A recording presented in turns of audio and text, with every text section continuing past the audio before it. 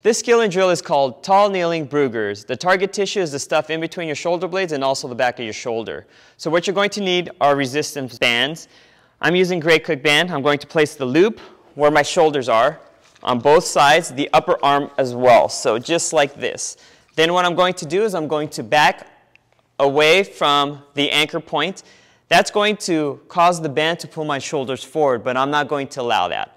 So what I'm going to do, it's a few steps here. First step is you're going to make sure your head is stacked on top of your neck and your neck is stacked on top of your torso. So it's kind of like you're squishing your face straight back. So you're going to hold that position, then you're going to lower your shoulder blades down away from your ears, pinch them slightly together. When you hold that position, you're going to spin both your arms outward so that your palms face away and slightly to the sides. From there, you're going to focus on breathing. So you're going to focus on exhalation. When you exhale, that actually drops the ribs down towards the pelvis a tad bit more and it allows you to contract the core. After you do that a few times, you can go and take a break and reset.